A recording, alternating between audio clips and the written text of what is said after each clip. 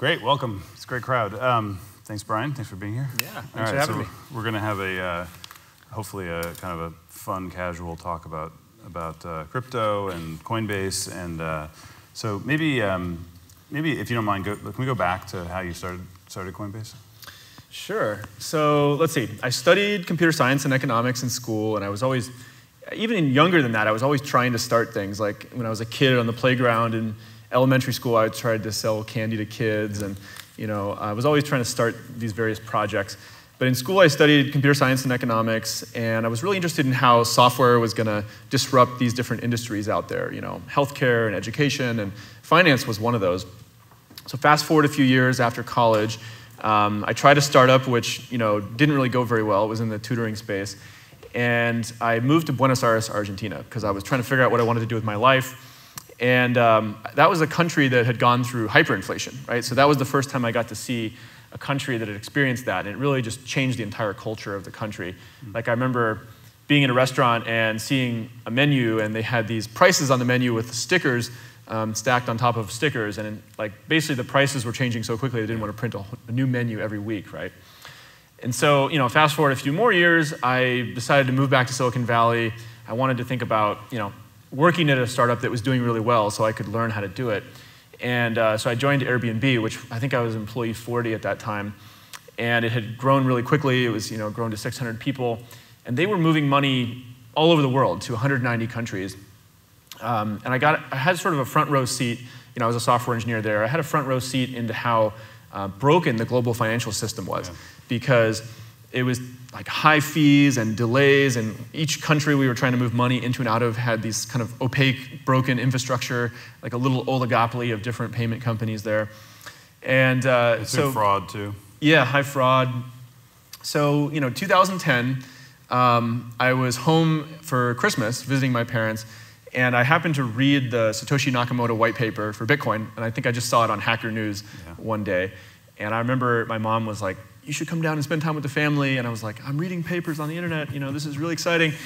I remember having this thought actually that this is the most exciting thing I've read in 5 years. And I think the reason it sort of captured my attention, and I didn't even really understand it at first when I read the Bitcoin white paper. It was really complicated. I had to reread it 3 or 4 times in the coming months. But something about it captured my imagination, because I remember thinking, the internet was such a transformative thing in society. It's this global decentralized protocol for moving information around. But here was another protocol that was also global and decentralized, but it was for moving value around, or money. And I remember thinking, wow, this could be as big as the internet. And I wasn't really old enough to start one of the formative internet companies, because I was still in school. But I was like, whoa, maybe if this is going to be as big as the internet, I'll be there at the beginning, and I could start one of the formative companies. So, for the next year, I just kind of couldn't get it out of my head. I started going to Bitcoin meetups in San Francisco. And I remember thinking, actually, in 2011, maybe I'm too late to this industry, because there was already some exchanges in San Francisco, like Trade Hill and Mt. Gox. It was in Japan. So anyway, long story short, I was still at Airbnb. I started working on a prototype that would eventually become Coinbase on nights and weekends. And I applied to Y Combinator. They wrote me a check, and I was like, all right, maybe I'm not crazy, because all my friends thought it was the stupidest thing ever. And so they gave me the check, and I went to go try it out. That's awesome. Yeah, Mark Andreessen tells a story where he moved, I think he moved out in '93 for Netscape. And he was absolutely, or actually he moved out before Netscape, and he was absolutely convinced that he had missed the computer revolution, and that it was, thinking back now, '93, it was right before, obviously the 90s and the whole internet thing. And apparently at the time, CD-ROMs was the hot thing in the Valley. Yeah. Which sounds kind of funny today. It was encyclopedias and things like this. So. Yeah, you think a lot about this, these technology trends. VR. Is it in a winter? When is the time where it's gonna have its iPhone moment? So it's really hard to time these technology trends. But I don't know if you might have. Yeah, no. One of the things I feel like I've learned over the years is the things that, I don't know, me and my friends or whatever, people like you think are gonna happen. I feel like most of them have happened. I started a machine learning company in 2008, which turned out to be probably too early. But I think we were in the end, we were right. We were just wrong on the timing. Which, by the way, as a startup means you're wrong. You're really wrong. But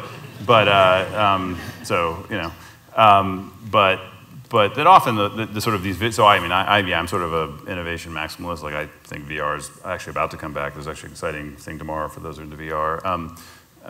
You know, obviously crypto is, to me it feels like like you only get a few of these big things in your career.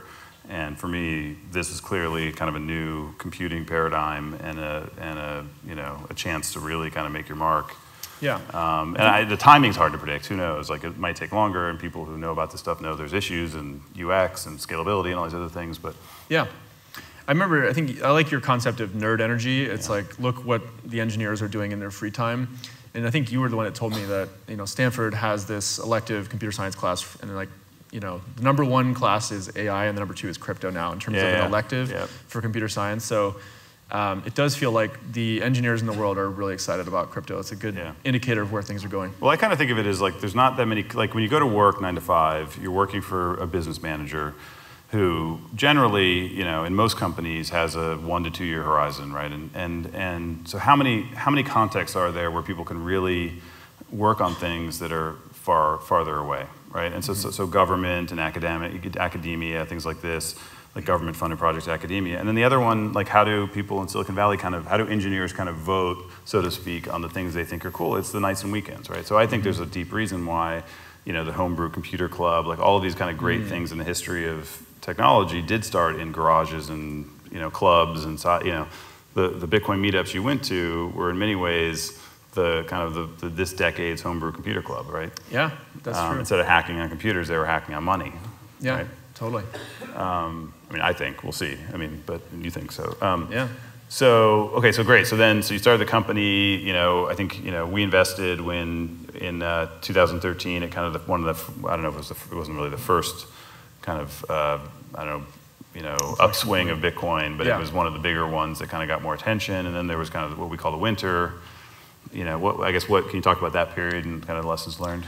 Yeah, well, crypto keeps going through these big run-ups that are, enormous, and then it corrects back like 50 or 60%, and then it'll do another one. Each time it's at a new plateau, and it's been really kind of stressful to manage a company during those periods. And I think you invested during that Series B was one of those run-up periods where we were just feeling totally understaffed. We didn't have enough working capital to service all these people who wanted to buy crypto. And that's obviously a good time to raise because it looks like things are on the up and up, and you go out there and you try to raise when there's a lot of interest. Now, of course, that's also when usually everything is on fire in the company, and there's a huge backlog of customer support, or you don't have enough people, or whatever. So it's been interesting to manage through those cycles.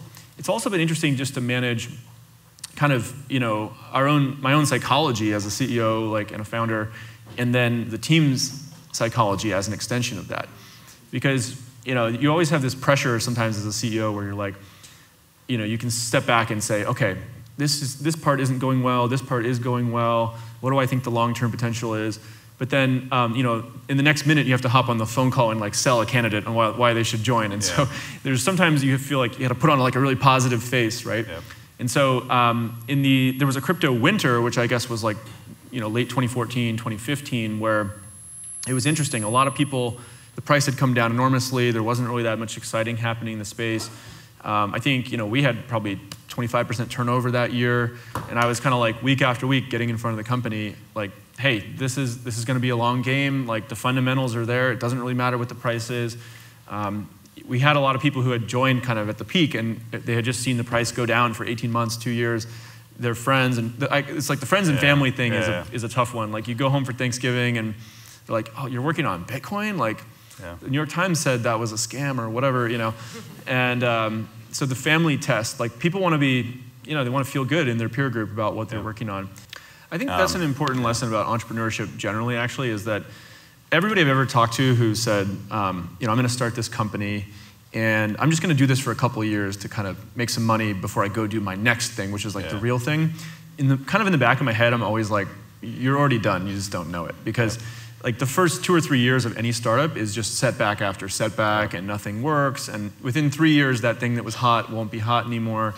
And so the people who I see that actually make companies successful, it's they have this, they're passionate about it for some other reason than just building a company. And they've already kind of mentally signed up, like this is going to take 10 plus years. And usually after 2 or 3 years, you're just been like setback after setback. By the 5-year mark, you're starting to see some signs of success. And by 10 years, it's actually working. Yep. So Coinbase is about 6 years in now, and like clockwork, kind of right around the 5-year mark, we started to really see signs of success. But I think we're really like 1% of the way on this journey. Yep. So then let's maybe move forward then. And so then what happened? And I mean, so there's obviously things like Ethereum and this kind of proliferation of new kind of networks and tokens and things like this. Where do you think we are now? Yeah, so I remember for a long time, when Coinbase started, and for a long time after that, it was Bitcoin only, right? Yeah. So we were Bitcoin only, and I was my mental model for this was like TCP/IP got invented. Yeah, there's some other protocols that are out there, but the vast majority of the network is going to run on this one protocol, Bitcoin. And I think 95% of the investor activity and entrepreneur activity was in that one protocol. And of course, then this kind of scaling debate happened about how is Bitcoin going to scale? And these factions emerged in Bitcoin, which I was very surprised by. And my initial reaction was like, all right, let me jump in there and try to help steer the industry towards something that would create a global scalable payment system, because my motivation for starting Coinbase and our mission was to create an open financial system for the world. I thought like that would create more freedom and innovation and all these good things. And I saw Bitcoin sort of turning into like digital gold. It wasn't going to work as a global payment system because it wasn't scaling.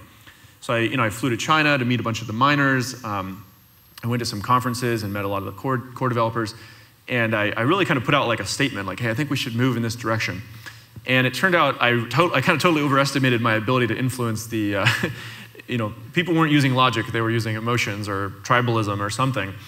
And it didn't go in that direction. So I remember there was a moment where it flipped in my mind, and I was like, oh wow, like we can't just be a Bitcoin company, because Bitcoin may not be the thing that creates the global payment network. It might just stay as digital gold. And I remember actually the moment where I woke up, I was at this conference, and the next morning I woke up and I was like, oh man, Bitcoin's not gonna get there. Yeah. And so I kind of went back to San Francisco and told the team, like, all right, we're gonna add more currencies. We're now a multi-currency platform. We started with Ethereum. We now have 5 on there, and then we're gonna add a whole bunch more. But I think, now I think of it as a slightly different mental model. So it's not TCP/IP, that's one protocol to rule them all. There's going to be a couple of these, like Visa, MasterCard, Discover, or GIF, JPEG, PNG, if you want to use an internet analogy. And in a way, that's good, because it means there's multiple competing standards, and you kind of de-risk any one of them becoming like this slow incumbent. In a way, it's bad, though, because it means that people who are new to cryptocurrency, they have to try to wrap their head around something that's more complicated. If everybody getting into crypto was like you always see it in Star Trek and Star Wars that are like, how many galactic credits do you get, or whatever. So if it was everybody just used one system, that would kind of be simpler, but I guess it's not going to be that. And so now we have this heterogeneous system with all this Cambrian explosion of new tokens and ideas and protocols, which is really amazing. But it's de-risked it, but it means it's a little bit more complex and unapproachable. You could imagine, one of the beautiful things about software is the way you can architect so many different interesting things. So for example, you could imagine a system where the end user deals with, let's call it a stable coin or whatever, Bitcoin or something else, has a single thing they deal with. And then maybe behind the scenes, these networks are interacting using different tokens. And maybe it's moving across multiple networks, and each one is they're trading tokens behind the scenes or something like that, right? So you could imagine like the ability to abstract away some of that complexity for the end user, but still maybe get the benefits of it. Yeah. And that's been one of our goals, certainly at Coinbase, is I always tell the team our strategy is to be the most trusted, like secure and compliant, and then build the products that are easiest to use. And so that definitely falls into the easy to use category. Is like, this technology is really powerful. It has all this potential to help the world. How can we actually make it simple enough for the average person to get benefit out of it? And those kind of ideas, like just abstracting away underneath, can be really powerful. Like, a great example is on a website. You go visit it. Maybe it's sending JavaScript and CSS and HTML over the wire, but it doesn't really matter to the user. They're just seeing one thing. Yeah, I mean, one thing we should say in case this gets on the internet, that I'm a big, I think you'll say the same thing. I'm still a huge fan of Bitcoin. I have a Satoshi white paper on my wall in my office if you ever come to my office. Yeah. So for people on the internet, so we are pro Bitcoin, Twitter, please. Don't blow up my Twitter. So that said, Bitcoin changed the world. I would not be here if it wasn't for Bitcoin. I want to talk about why Ethereum is so cool, right? Which is, so, and by the way, by the way, I consider us, I think you probably are saying, I consider ourselves like a crypto maximalist or innovation maximalist. We are pro like all of these things, and we hold a lot of these things. And so just to be clear, like we're not, Yeah, but I'm agnostic. But the thing about Ethereum, so like Bitcoin does have a scripting language, but it's deliberately made to be kind of limited because for security reasons, which is the trade-off they decided to make. Ethereum is sort of take the opposite attack, which is to have an incredible JavaScript-like Turing complete is kind of the computer science lingo language that's relatively easy, 10 lines of code, and that led to, for example, the ICO thing, which was really like it was one of their examples on their homepage was how to do crowdfunding. And so it's just relatively easy to get going. And that I think, at least in my mind, I don't know what you think, kind of helped kickstart the 2015, 16, 17 kind of renaissance of crypto. I totally agree. Yeah. I mean, that was a fundamental innovation on top of Bitcoin was a more sophisticated coding language, which allowed these smart contracts and all these tokens and everything to get created, which has all kinds of implications we could talk about. What's cool is there's all these it's really a Cambrian explosion of ideas. There's, privacy coins, ZK snarks. There's people creating, next generations on top of Ethereum, things that are even more scalable. So it's exciting to see the amount of innovation in the space. Yeah, if you look at all the protocols we use on the internet today, they're all, 30, 40 years old. There's been almost no protocol development. I mean, something that struck me was, remember when there was the SSL Heartbleed bug, I think it was 2 years ago? Yeah. It came out in that process that it turns out there was like a half a developer who maintained SSL, which is just insane. Like it was like literally like some person part-time, right? So think about SSL. So SSL, is the encryption, everything on the internet that's encrypted. Oh my God, like all the banking, like all your privacy, everything, and and that's because there's been no money and there's no business model for protocol. So the only business model was government funding, right? Back when TCP/IP and all these things were, DARPA funded all this stuff. And Google charity from the AdWords, money printing. Machine. Yeah, and so they'll give some, now I think after that happened, like Google and companies kicked in some money to SSL and things. Yeah. But one of the things going on now, right, is just like, it's this golden age of protocol development. So Ethereum itself is, has all this expressiveness and excited people, but then it inspired all these other, like Juan at Filecoin or whatever, just like all these other people said, hey, maybe there's a business model for protocols. And that was something no one's thought about for 40 years or something. Totally. And a lot of academics now have gotten excited about it, and so just like that level of, I don't know, for me it's hard not to get excited about all of that, like fundamental computer science. Like Dan Bonet, who works with us, who's at Stanford, and he feels like, look, it's just like unlocked to like half of a whole new field for him essentially. Yeah, that's true. I remember studying computer science and being a software engineer. I don't think I'd ever met anybody who'd actually created a protocol until crypto. There's like some esoteric fields of computer science. There's people who do like compilers and operating systems, but I'd never met anybody who'd created an actual protocol. And it wasn't until the Bitcoin protocol, I remember I really tried to dig into it when building the early version of Coinbase, and I was like, wow, this is something totally different and new, and like learning all this binary codes they were encrypting in there and everything. Well, if you did distributed systems, which would be the closest thing prior to blockchain stuff, the core assumption was you or someone you trust controls all the computers, right? And so all the algorithms are all based on that premise. It's just like they're sitting in Google's data center and you're trying to like sync up your database or whatever, right? And so this is like now what if you take away that assumption? Like there's a whole new kind of design space unlocked, which is just also just really cool from like an intellectual academic point of view. Totally. So anyway, so let's talk about now. So now how many employees do you have now? A little over 500. And so. You've been going through this kind of rapid growth phase and have been, kind of really, hiring a lot of senior management and kind of taking the company to kind of a more, just sort of the next stage of, I guess, the company's development or something. Can you talk about sort of some of the things you've been thinking about or learned from that, or like lessons learned, or? Yeah, well, at every stage of the company, something totally different has to happen, right? So initially you're in this room with 10 people and you kind of know what everybody's doing and you're just working on a product and answering support emails. And then you get to 50 and you start to like not, you need some layers of management, and you get to 100. And anyway, I mean, our most recent one, we went from kind of like 150 to 500. And I remember, some things changed. So one thing is there's this, Dunbar number, I think it's called, with 150 people. So once you cross that number, you stop being able to really remember who everybody is. And some people in the office, you walk by and you don't actually know their name for the first time. So that's pretty interesting. And then communication starts to be a challenge too, because in a group where you know everybody, you can kind of just pass the word down and you know what everybody's doing. You can hold it all in your head. And when you cross that threshold, now we're at 500, I don't actually know what every single person in every team is doing. I don't necessarily know their name. And so there's a challenge in leadership, which is like, well, how do we just get everybody moving in the same direction? And so that's where things like, values, your mission, your vision statement, having communication channels to pass things through the company and say, okay, here's our Q4 OKRs. We're going to do this all-hands meeting. I'm going to make a communication to the leadership team. They're going to tell all the first-line managers and the second-line managers that, hey, we need to have this thing done. And so that's the skill set that I've been learning. Actually, I'm a big fan of executive coaching. That's something I advise a lot of entrepreneurs to do and CEOs, is learning on the job. I think it's been really helpful for me to work with people who've previously been CEOs. I have a board, which is really great as an advisory function, but I actually like to hire somebody to come in and work with me on various projects too. I mean, one of the things is like, just because you happen to start a company and maybe found product market fit doesn't mean you necessarily know how to run a product meeting or how to just all this sort of blocking and tackling kind of basics. There's nothing wrong with that, right?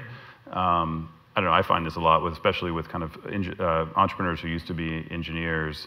Yeah. I'm, by the way, a huge fan of executive coaching, and like we do it ourselves. Like we recommend it to I think it's just a fantastic thing if you have the means to do it, because you learn about you learn your weaknesses. You kind of get your 360 kind of feedback. It's like therapy. Yeah. It's like professional therapy. But also why would you know this stuff, right? Like, I mean, a lot of this stuff, right? I mean, your background was mostly engineering. I mean, you worked at Airbnb, but like, it's a ton of stuff to learn. There's nothing wrong with learning that. Getting help learning that. So, sorry, were you gonna say? Well, I was just gonna say, I mean, for me, I think a lot of people, founders, they like the early stage, they just want to focus on product, and that's fine. And then they sort of move on to their next thing or hire a professional CEO or whatever. For me, I actually want to be a CEO, run a business, have it be enormous. Like, I'd like to run a public company someday.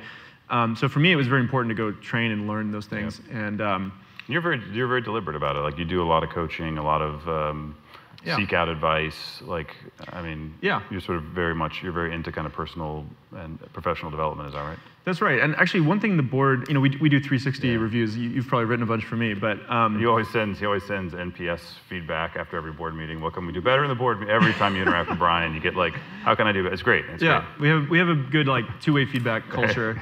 I tell the employees that too. I was like, the board gives me feedback too. Yeah, so it's great. Yeah. So let's talk a little bit more about crypto. So perhaps people in the audience, some of them maybe are into it, some aren't. The ones that aren't, a question I get a lot is, what is this useful for beyond speculation, right? I mean, so far a lot of the, frankly, use cases have been kind of more speculative. That's clearly not why we're involved. Like, what are the end user applications that get you excited? Yeah, that's right. I mean, a lot of the early ways that people get into crypto is often to try to make money or invest, but I think the potential of it is much bigger than that. And that's what we focus on a lot, is trying to shift it to these utility cases. So my three kind of current favorite use cases that I'm looking to are, number one, it's emerging markets, right? So there's a lot of people out there who don't have access to any financial system whatsoever, but they do have a cell phone now. That's actually described as about between 1 to 2 billion people in the world who have a cell phone but no access to financial services at all. And so I'm really excited about that. In fact, I started a charity that's making small direct cash payments to people in places like Venezuela with crypto, which we can talk about. It's also technically it's a very good use case, because one of the features of crypto is that the recipient can verify they got the money using just math and not having to ask a third party, which is how our existing payment system works. You ask a bank. And those billion people, it's roughly 1 billion. They can get a $15 Android phone now. That will come down. You'll be able to get a $3 phone. It'll probably be like Benedict Evans, who works with us, he does all these studies on this. There'll be something, there's like 3.5 billion smartphones. It'll be 5 billion, like just based on the price charts and everything. And a significant number, like it's 1 billion, 2 billion, don't have bank accounts, don't have ID. don't have any kind of government-issued ID.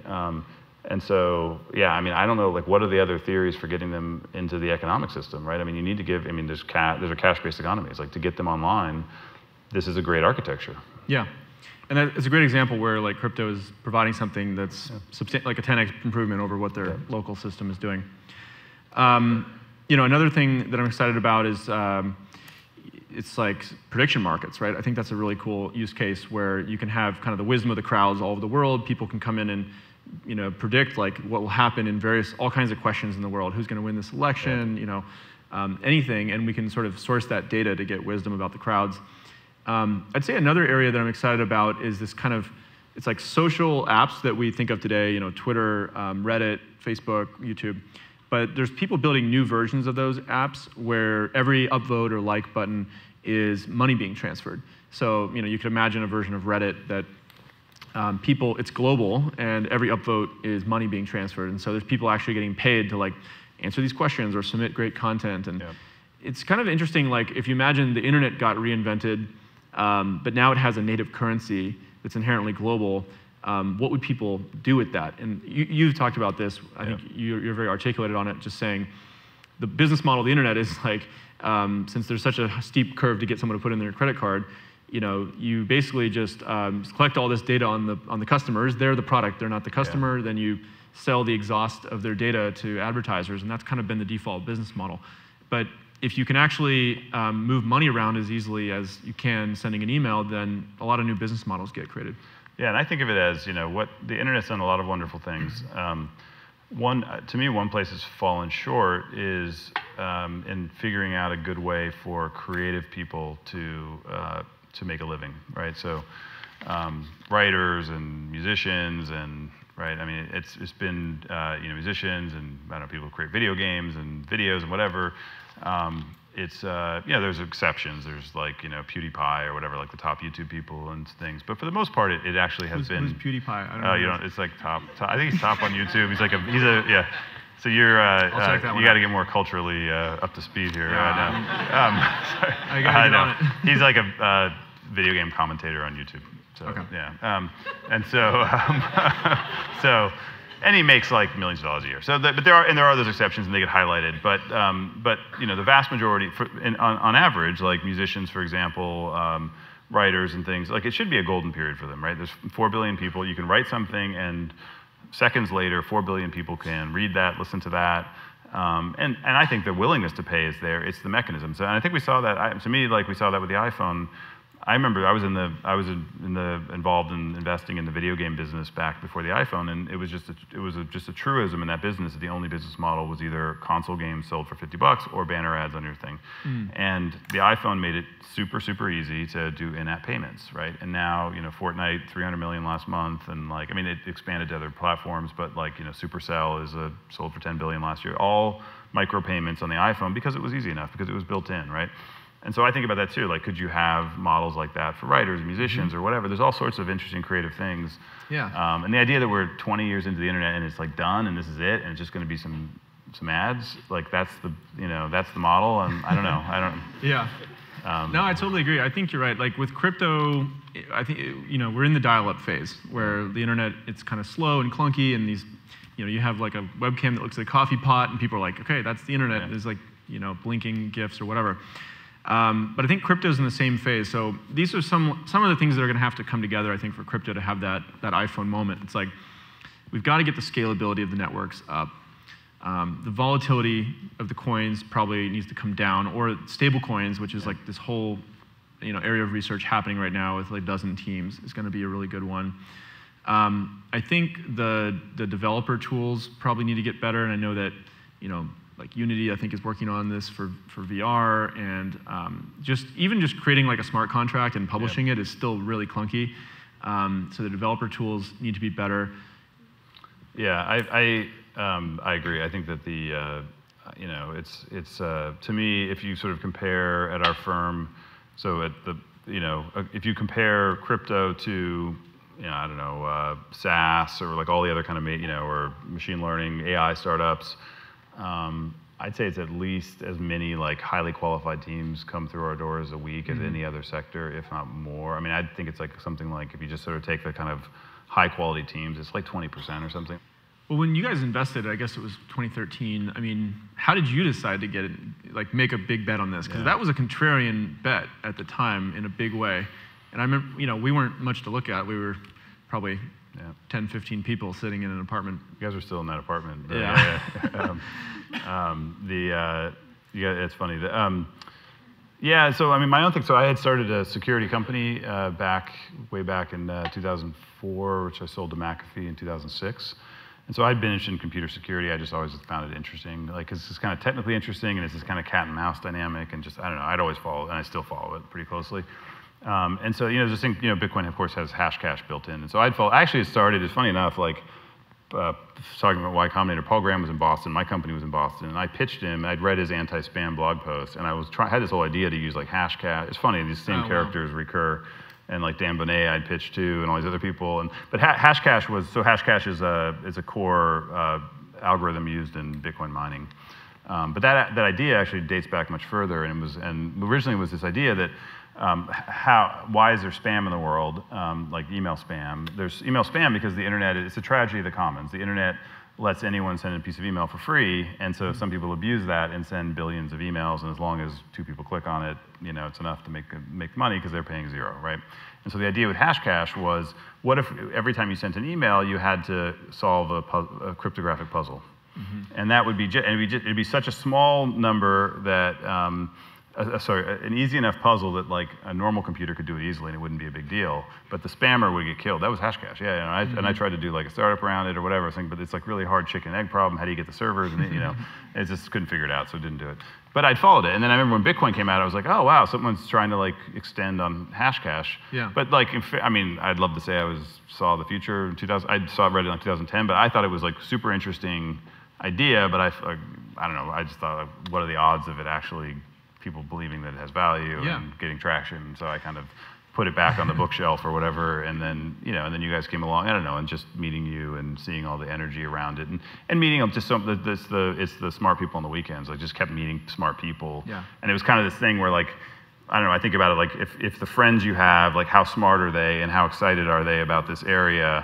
And every time I met people that weren't excited, I was like, wait, but did you read this paper? And like, no. And like, did you do any work? And like, no. And to this day, I feel like that. There's so many straw man arguments against it. Like, you read about it? Like, you know, some people are skeptical and have read about it, so I don't want to say that everyone has. But it was sort of this, I always look at this like, is there a correlation between how much they've read and how kind of open-minded and intelligent they are and how excited they are? And it just sort of seemed like more and more of the really smart people kept telling me that, and just getting that chatter and following it closely and reading the technology, and I don't know. Yeah. But I love your theory too, by the way, about how people are scared of everything that's new.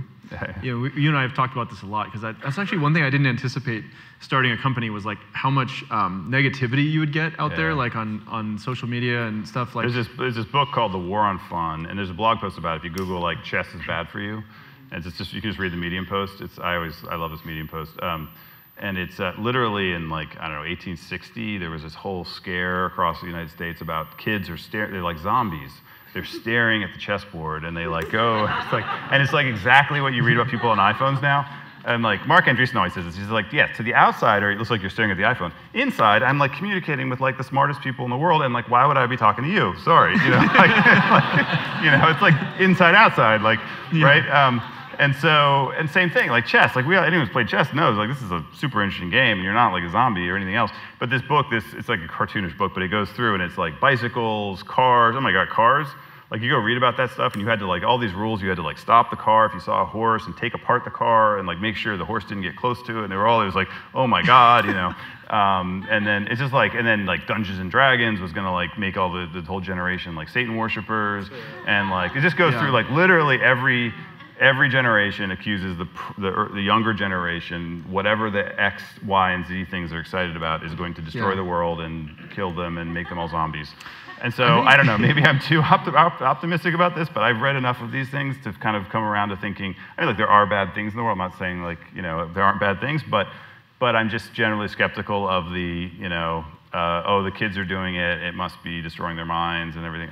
I don't know, like YouTube is a good example. Like, people say, oh, it's training their mind. Like, I think YouTube is the greatest MOOC on earth, right? It's like, it's the best education system on earth. And like, instead of sitting in a class and listening to 2 hours of stuff you already know and then 5 minutes of learning, it's just like boom, boom, boom, next. And it's like boom, you're learning, and it's like, think about it. It's like it's like algorithmic teaching. It's like incredible.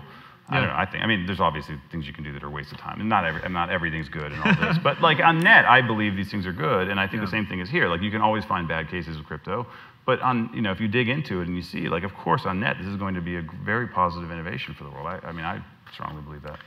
Yeah, I think I've always wondered if there's something about human psychology, like an evolutionary trait or something that it makes us kind of, most people, skittish about something that's really new, right? Like if you imagine the tribalism or primitive human running around, it's like something really brand new most of the time would be dangerous or something like that. And just like anybody who's born, I imagine there's all these knobs you can turn about, are you left-handed or right-handed or whatever. And one of those is like, how open are you to like new technologies or maybe new things generally? And so it's sort of a shame, because I think, I personally believe like technology is the most important thing in the world, improving the human condition in pretty much every field, whether it's like entertainment, medicine, education, whatever. But there's a very few set of people out there that are, willing to go take brand new things and commercialize them and bring them into the world. And it's this rare skill set also of like, you have to kind of be, maybe have the educational background to actually understand a little bit of what the potential is of this thing, but also like the communication skills to be able to talk to other people about it and kind of recruit enough people to come to your crazy idea and get your V1 out. And it's much easier now than it probably was 100 years ago, because there's things like all this great writing on the internet, and there's angel investors, which 100 years ago there probably was no such thing. So it's much easier now than it ever was, but I think about that, like, how can we get 1,000x as many entrepreneurs building commercial, cool new things with technology in the world? I think, the positive side too is all the things I just mentioned, right? Those things maybe outside of D&D or something, they're all like very popular or pretty popular today or something. Cars and all these things worked. So they eventually did break through. I think a lot of it just requires explaining things, evangelizing kind of, and then I think ultimately showing people will really believe when they personally experience the utility, right? And that will be a critical moment for the crypto world, right? Is that when someone who's skeptical goes and has that moment, that's sort of this magical moment that, maybe the person, I don't know what each person's magical iPhone moment was or something, but at some point you have that moment and you're like, okay, I can see why, there's bad things, but this thing's also really cool, and it made my life better, right? And crypto hasn't gotten there yet, really, for most people. I think that's right. So there's only about 40 million people in the world today who have a little bit of crypto, and most of them have gotten into it by buying a little bit as an investment. So it's, how do we get to 400 million? How do we get to 4 billion? That's roughly half the world, or about the amount that have internet access. So I think most of those people in the world, they don't have disposable income to kind of invest in risky new technologies. They're going to get crypto for the first time by completing some task or job because they want to earn money, or a friend or a charity sends it to them, or there's a product or service they want to use, where the only way to do it is like to get crypto. So it's like, oh, I really want to play this game, or I really want to upvote this thing on this social media thing, but I don't really care about the crypto, but I'll go like get it really quick and put in my credit card just to get a little bit of crypto to go use the thing I want.